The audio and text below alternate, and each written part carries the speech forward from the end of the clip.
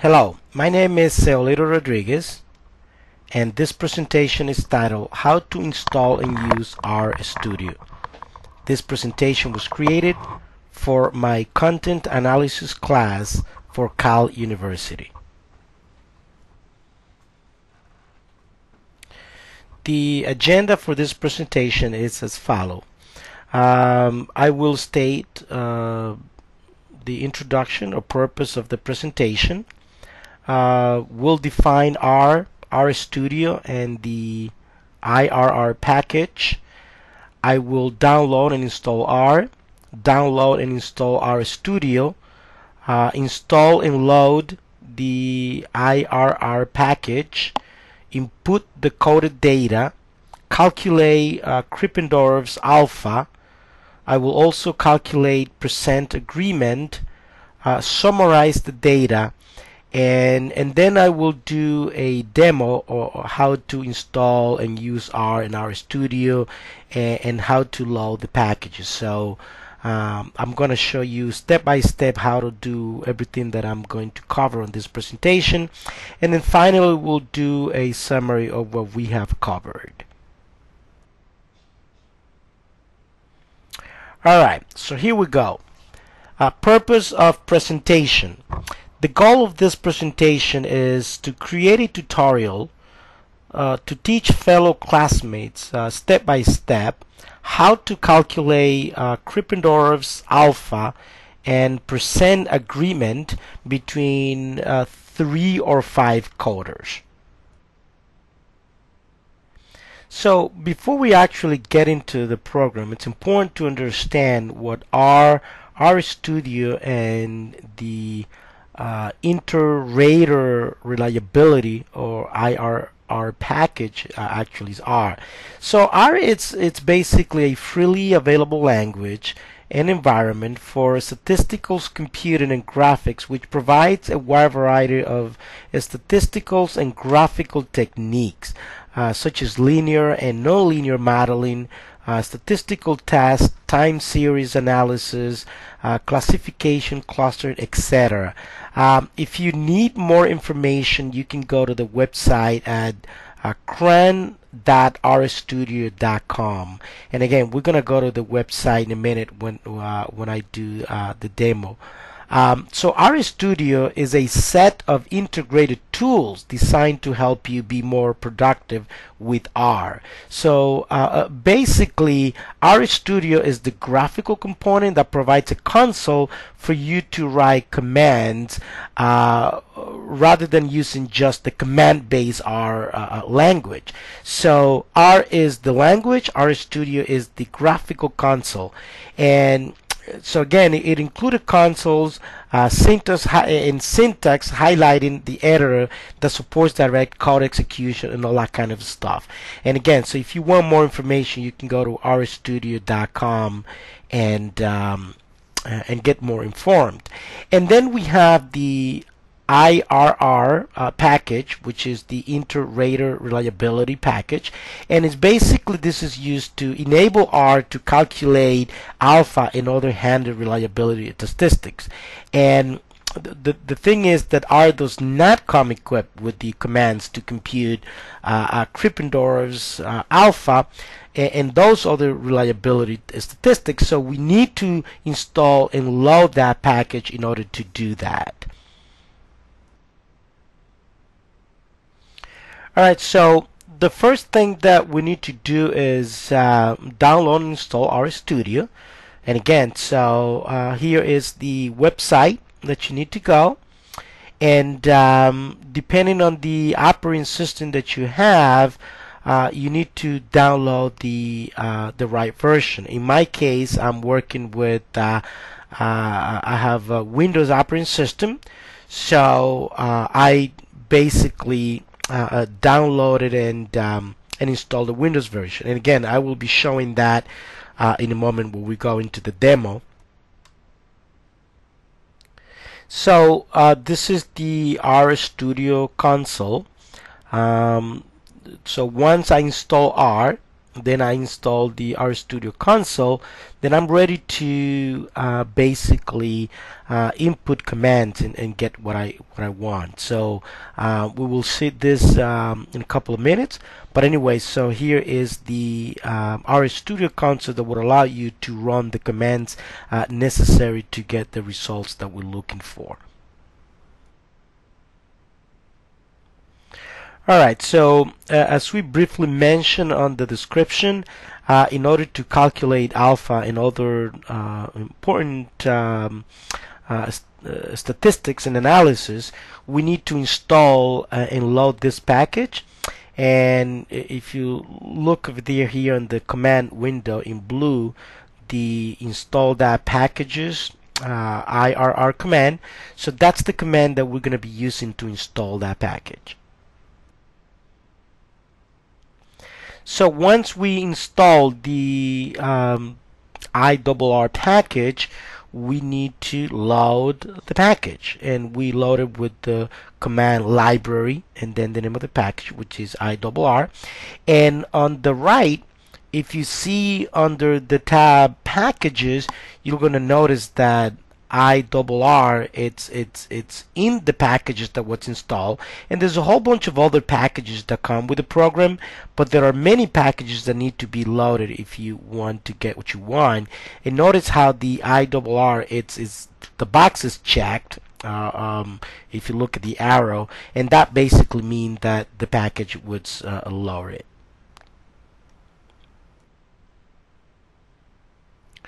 So step 4 in the whole process, it's inputting the coded data. And again, so this is data that would have to be provided to you. So the data that I'm using was provided, and notice how the name of the packet of the data, it's called 3 rater data.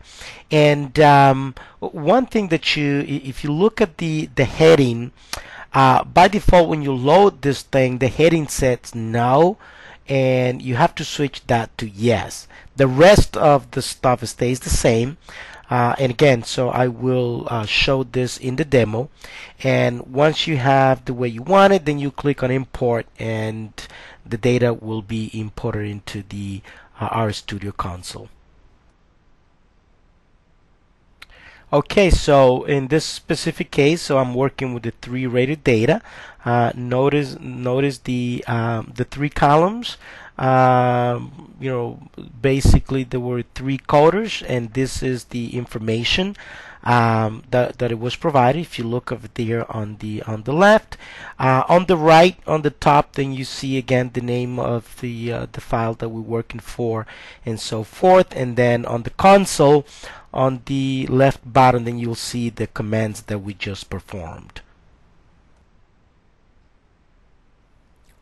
In this step, calculating the Krippendorov's alpha, in this case we're going to be working with nominal data, nominal variable, and so again, this is a file that was provided to you, so you have to import it into the program, you know, just save it in your computer, import it, etc. I will show that in the demo. And so then here we are going to use this command, and again, so you put the command into the if you look at the arrow down over here on the left, you put the command on the console, hit enter, and then you're gonna get the calculated value that you're looking for, alpha. So again, once I hit enter, then here you get the value. The subjects is 20 again. We're working with in this case with 20 hotels, and with this file there were 3 raters, and the value of alpha over here, it's this value over here, which is again it's easier to explain it during the demo, but here we have the subjects, the raters, and the value of alpha. This is another way of basically looking at the data. This command transposes the columns of the 3-rated data into rows, because basically the script.alpha command prefers to have the data in rows, so that basically you can look at the raters and how the data is transposed over here. Okay, in this step, calculating percent agreement, well, the percent agreement is defined as the percent agreement equals percent A equal 100 times the number of rows where all readers use the same code divided by the total number of rows. So if you wanted to do the manual calculation, that's the formula. Obviously, it's a lot easier to do this with RStudio, and the command is displayed here. It's just agree parenthesis 3-rated data close parenthesis. Again, in this case, because this is the name of the file that we're working with. So you can see the subjects again. It's 20 that represents the 20 hotels we're working with. Raters is 3. And the percent agreement is 0, because basically there were no rows where all raters used the same code.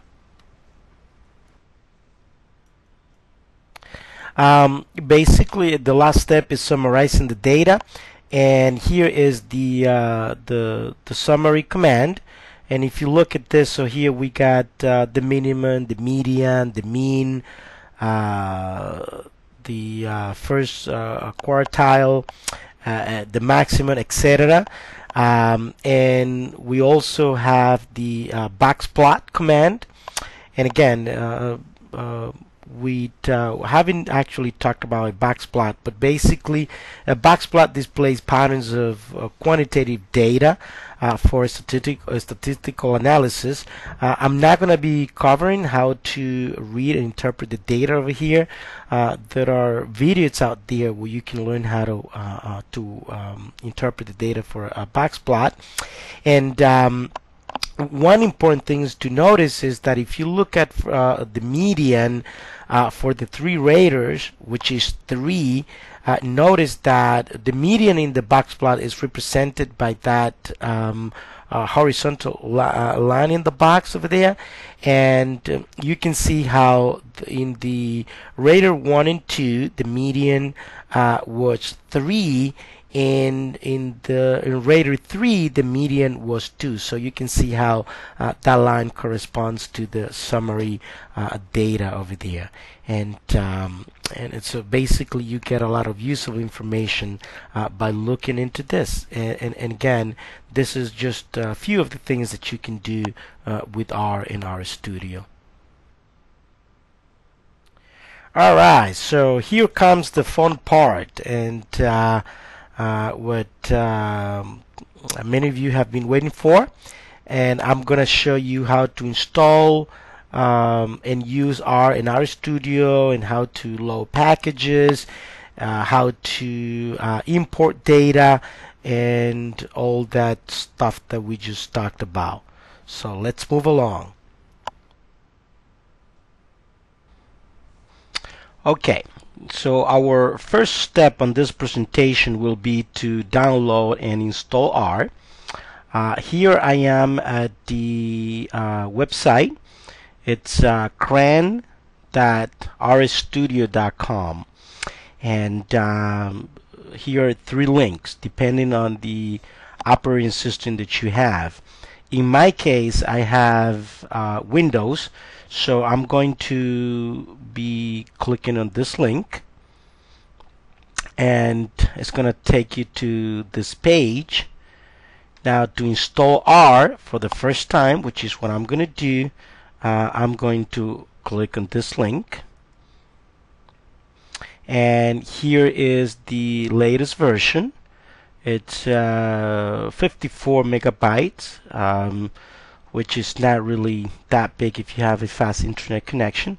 Anyway, this is either the 32 or the 64-bit version. So I do have a 64-bit operating system. So basically I could work with either or. If you have a 32-bit operating system, then you need the 32-bit version. Anyway, I'm not going to be showing and talking about this, but basically operating system come into two big flavors, either 32-bit or 64-bit version. This is out of the scope of this presentation. But anyway, so I'm going to click on this link, and depending on the browser that you have, you're going to get either this save or download. I have Internet Explorer version 11, so I'm not going to save this thing. I'm just going to run it directly. If you have Chrome or Firefox, this may be a little bit different, but again, this is just like any other program that you may have downloaded. So I'm going to click on Run, and that may take a couple of minutes depending on the speed of your computer internet. Anyway, so just click on OK, next, and that will install the program.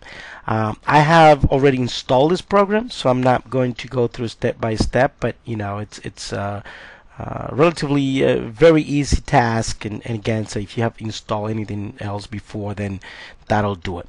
So once you finish installing the program, you're gonna get this R64 and this R32. Again, in my case, it doesn't really matter. And by the way, you're not even gonna be running this program per se, because the program that you're gonna be using to visually enter commands, it's the RStudio program, which we are going to install next. So you don't really have to do anything over there. So the next thing that you're gonna do is to install this program, and here is the website you're gonna go to. It's the rstudio.com products rstudio/download. That's where you're gonna go, and there are several installer platforms. Again, it all depends on the type of OS that you have, whether you have a Windows, you have Mac, or a Linux. If you have Linux, then there are different flavors.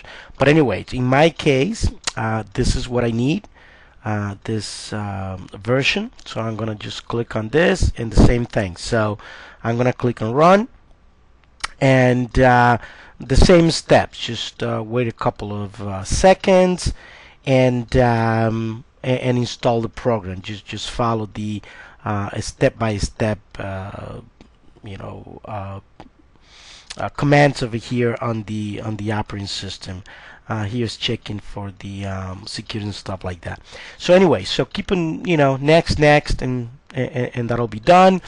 And as in the previous case, I'm not going to follow this thing because I already did this. So I'm going to cancel this.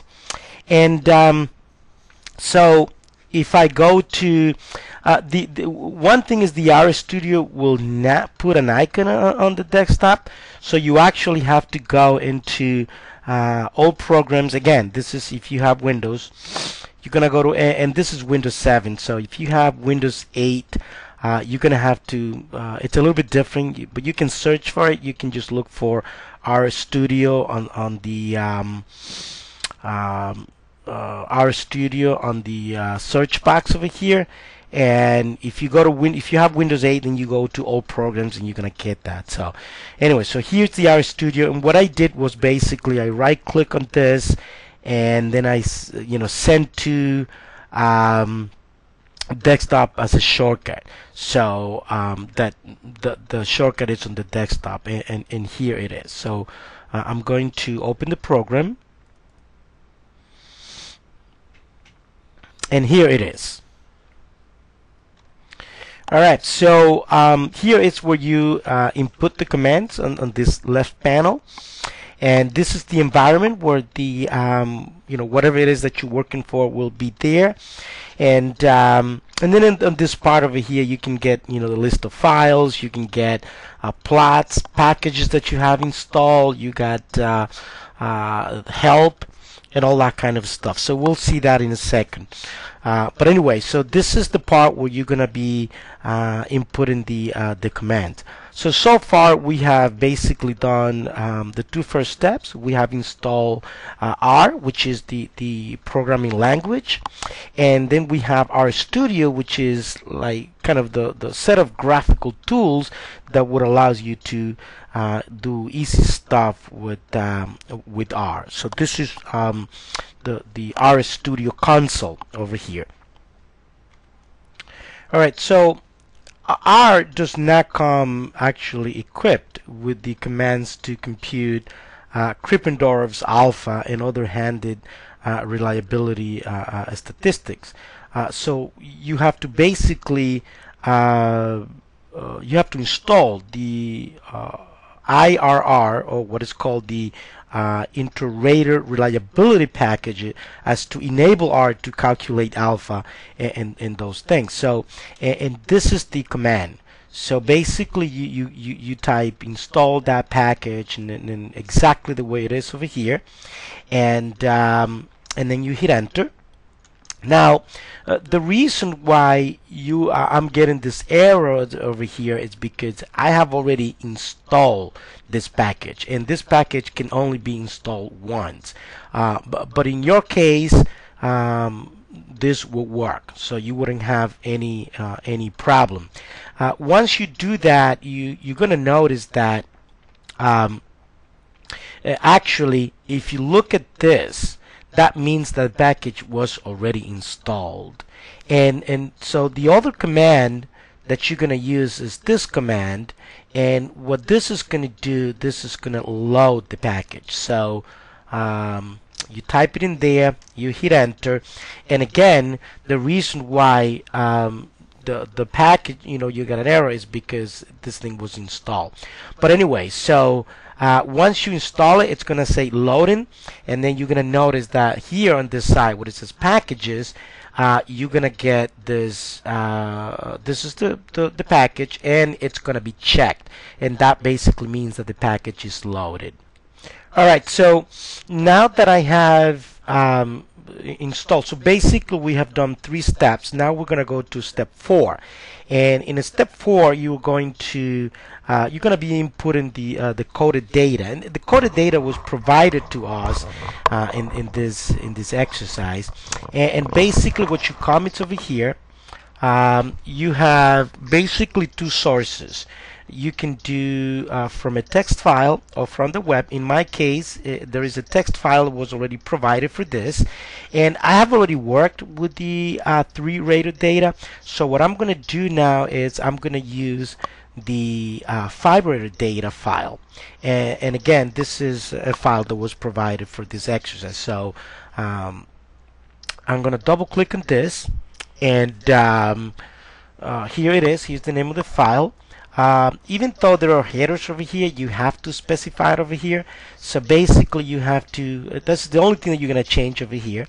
The separator is comma, because this is a CSV file prepared with Excel, separator file with Excel, and the decimal is period, double quotes. So all of this is basically stays the same over there, and click on import, and here we go.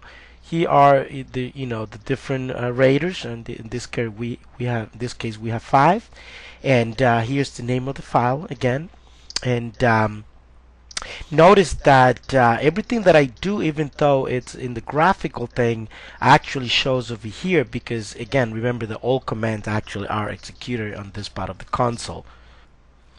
Alright, so in step 5 we are going to be calculating alpha for the 5-rater data, and what we need to know over here is what kind of data we're working with, and the data could be either nominal, ordinal, interval, or ratio. In this specific case, we're going to be working with a nominal data, so the command that I'm going to be using for this example is this command, which is right here at the bottom. Obviously, if you were gonna be working with ordinal data, then this would change to ordinal, interval, ratio, etc. Etc. It will accordingly. But in this case, I'm gonna be working with nominal data that has been provided for this exercise. And then if you hit enter, again, in this case, I'm going to I got this error because again I already performed this. Actually, I just ran the command, and basically what happened was that I had put in the ROM data file over here.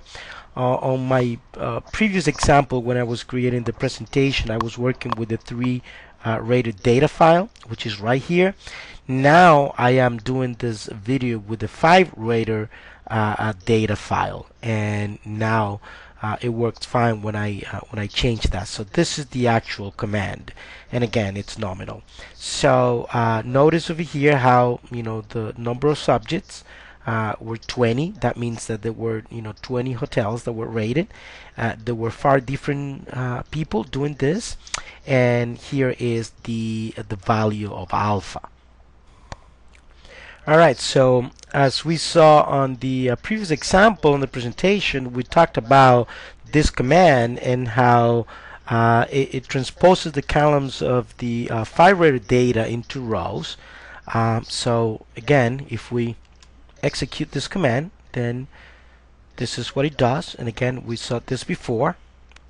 So we also talked about the agree command and how it determines the percent agreement.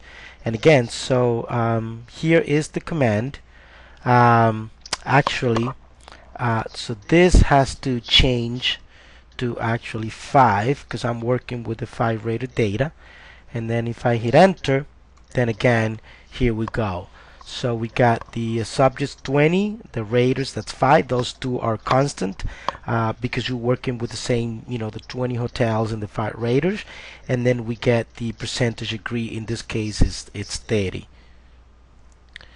Now on step 7, and kind of like the last step, we need to summarize the data. And so here we go again. This has to be the 5 rated data because that's the number of that's the name of the file that I'm working with.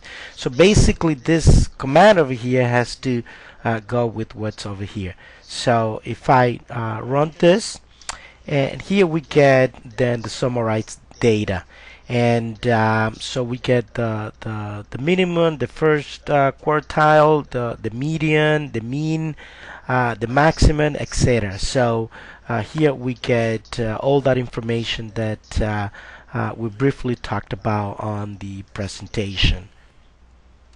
So the last command we're going to run over here is the boxplot command. And again, so if we type in this, then here we get the boxplot. And again, if you look at this, this presentation is not about boxplot and how to read that. On the presentation, there is a reference to a video where you can learn how to interpret this. But anyway, so if you look at a couple of things over here, for example, if you look at the median for rater 1, it's 3, and also number 2, it's also 3, and actually number 3, number 4. So if you look at this, this is what we're talking about. So number this line over here represents the median, and so rater actually all of them. So if you look at this over here, all of the median for all the raters, it's 3, and that can be shown over here too. Anyway, so if you want to learn how to read and interpret a boxplot, that's also a reference in the video. But so there you go. That's how you use R and RStudio. Okay, with the demo, we came to the end of this presentation. Let's see what we have covered. We covered the terms R, RStudio, and R package, and basically define what they are. We said that R is the language, RStudio is the visual representation, and the R package is used to calculate some